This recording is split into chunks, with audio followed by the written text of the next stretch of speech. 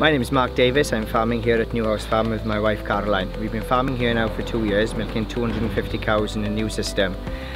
Our main problem was just to decide what we were going to do with the slurry. So we decided to put a slatted floor system in, and then the next decision we had to do was what we were going to do with mixing the slurry. Through media and advertisement, we came across Dairypower, and we also visited several farms that had installed their Dairypower system.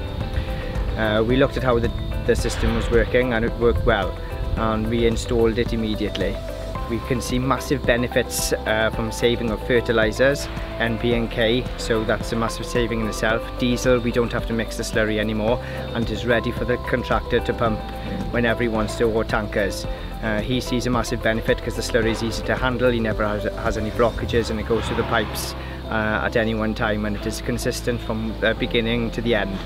Ammonia is non-existent because the cows are in 365 days of the year, and the slurry is agitated throughout. There is no signs of any ammonia, so it is healthy for us and the cows especially.